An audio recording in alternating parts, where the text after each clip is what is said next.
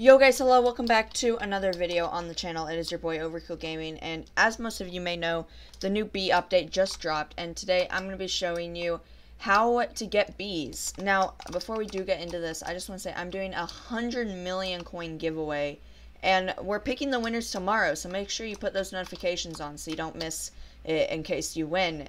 All you gotta do to enter is drop a like, subscribe, comment down below you did all that, and you will be entered. It's extremely simple to do.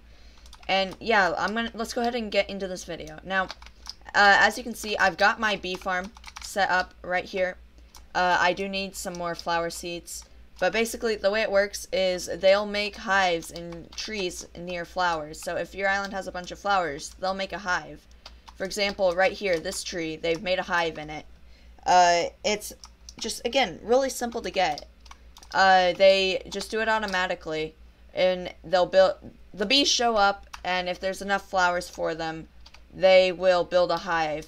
Right here, this design isn't confirmed to work, but I'm experimenting with it. I'm hoping all these flowers will make them grow or make a hive right here, and then they will be right next to my crafting thing so that I can make stuff with them, with the bee stuffids. Yeah, guys, again, very simple to do. And yeah, guys, I hope you all enjoyed this short little tutorial. I'm gonna be releasing another video going over all the other like little things in the update, like the UI changes. And yeah, I will see you all later today with another video. Adios, muchachalatos.